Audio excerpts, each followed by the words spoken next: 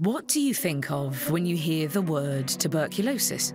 Epidemics from bygone eras? One of those nasty, chesty coughs? An issue long since dealt with by the wonders of modern medicine? Well, no, actually.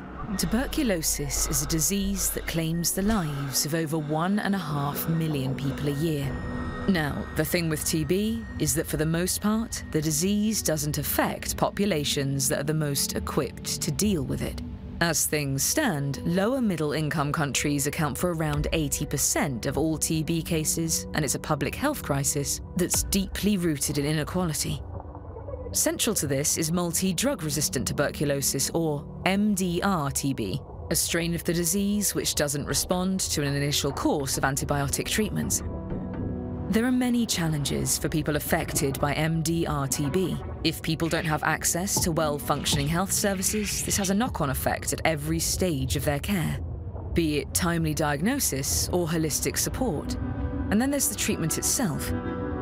For a person with MDR-TB, existing treatment plans are extensive. They can run up to 2 years and take a real toll. Think constant fatigue. Think blurred vision.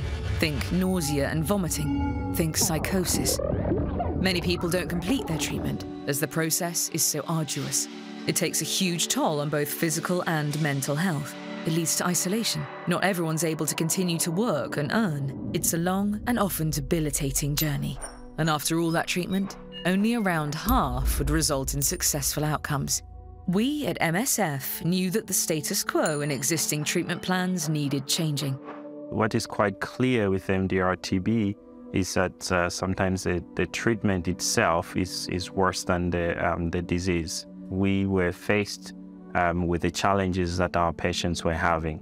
We recognized how difficult it was for them to go through the treatment. The outcomes were not acceptable. So, what did we do about it?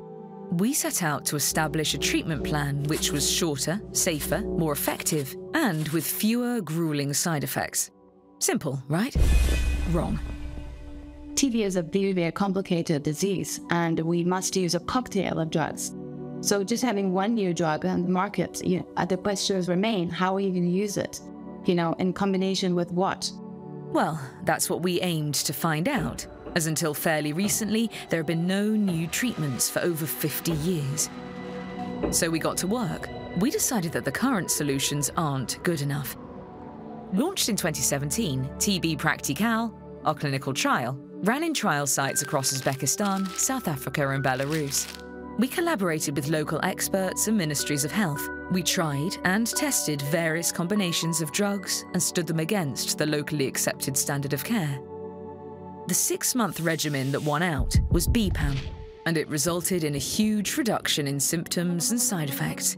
Not only is the treatment shorter, but on balance, much more bearable, going from up to 20 pills per day to around 7.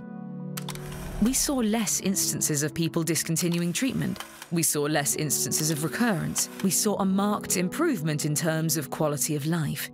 The bottom line, though, is that with this new approach, MDR-TB treatment, successful outcomes went from 60% to 89%. These are reasons to be hopeful.